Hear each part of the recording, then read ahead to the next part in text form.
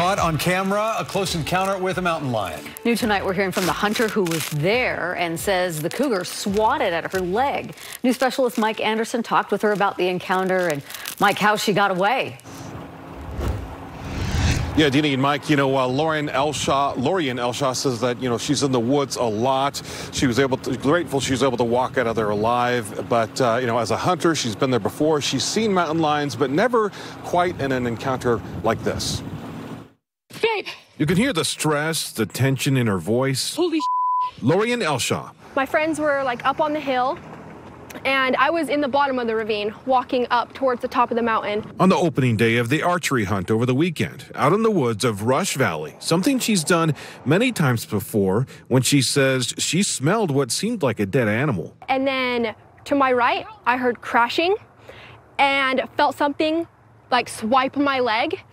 And I looked down, and it took me a second to realize that I was face to face with a mountain lion. It took her a few moments to decide to start recording. I started yelling up the hill to everyone mountain lion, and letting them know. Elshaw says she backed up into thick trees and shrubs, ultimately having to get closer to the cougar to later back off. I have a thing on my pack where I put my phone to record, and I actually didn't mean to end the video.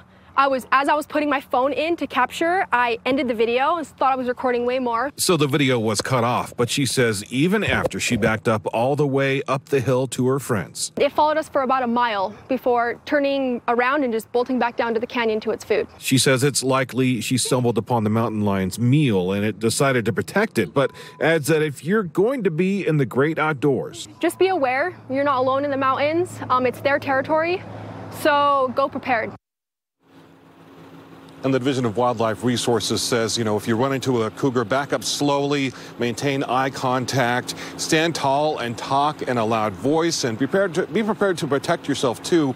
Elshaw says that she had to actually hit it a couple times with her hiking stick as it got too close. Dan, back to you.